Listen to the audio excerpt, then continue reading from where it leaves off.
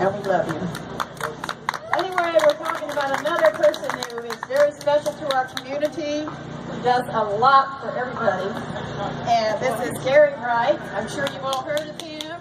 Hey, He Gary. was the plaintiff in the Strasser versus Strange Last action lawsuit. Last action lawsuit, and he's also an awesome activist. So here you go, Gary.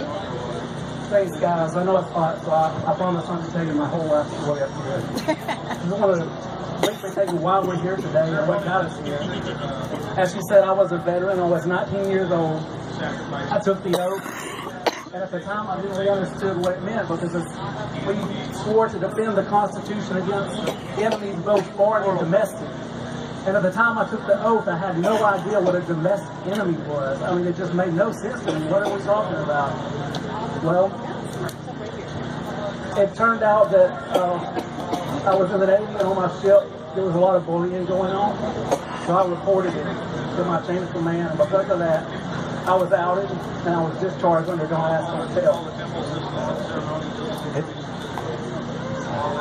It took 17 years to fight before we won Don't Ask, Don't Tell.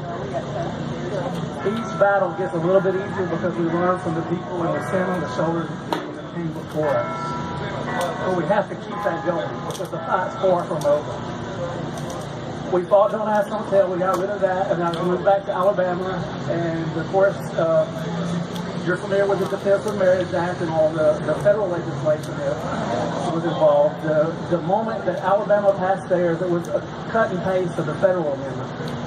So I knew the moment that DOMA was stricken as unconstitutional, I wrote the legislature that night, and I said, okay, guys, let's bring our laws up to the rest of the country, and let's go ahead and repeal the Defense of Marriage Act and the other constitutional amendments that were passed.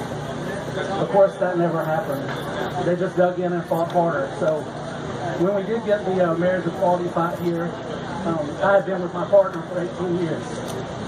And I was determined that I was going to get married in my home.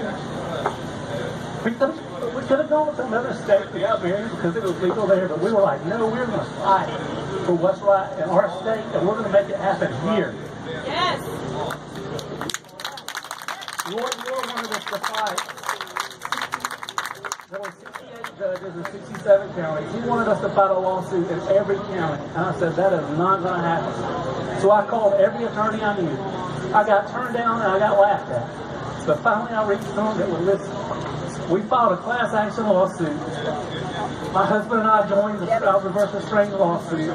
And we got the injunction that blocked Roy Moore, the Alabama Supreme Court, the Alabama legislature, and I have a permanent injunction against all 68 probate judges in Alabama. Yay! But this is not over. I mean, we're going to get rid of Roy today. There's only 7 canons of judicial ethics, and they're pretty simple, 3 basic things. He violated 6 out of 7 of them. Number 6 has to do with financial transactions, and I bet if we dug hard enough, he's probably violated that one too. But today he's facing 6 out of the 7, and I have great confidence that he'll never return to the bench. And if there's anything I can do about it, he'll never return to power in any office in Alabama again. Yes! And what people don't I keep hearing over my shoulder that this is the law of the land. No, I have the injunction and it proves it. Marriage equality is the law of the land. Yes! But Moore loves to create chaos and confusion. Right now, today, there are 14 counties in Alabama where no one can get married. It's almost worse for those people because these counties went from denying the constitutional right of marriage to just a handful of people to everyone in the counties. We're in a worse shape in those counties now than before, so we can't give up. This is more about marriage equality. I think one of my failures is I didn't reach out to the straight community to let them know the danger that was going to happen to them.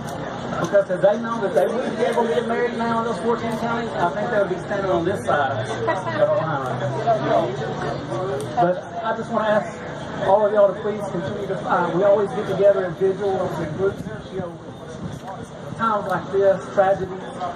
We've got to start getting together, having some mandatory fun. I know we have our prides and those conventions, but It's only through sharing our stories that we inspire each other, and that's how we change the world. So, I just want to thank all of y'all. It's been one hell of a year, and I couldn't have made it through without all of your support, and Free to Be, and all of the activists, and everyone who's been behind us the entire time. But just know the fight's not over, we got a ways to go. But when you go back to your homes tonight, tell your stories, and run for office. It's one thing we can't win unless we get people to register to vote and vote, but on my ballot, there's never any choices. So unless we can get true leadership on the ballot, then nothing will ever change. And that's going to take, I know government is such a toxic environment, it's going to take really special people to step up and take those roles. But if you look around, we've got them here. We need you guys in office.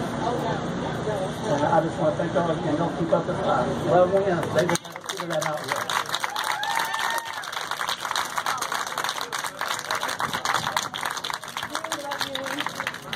Everything you do and everything you've been through, and for keeping the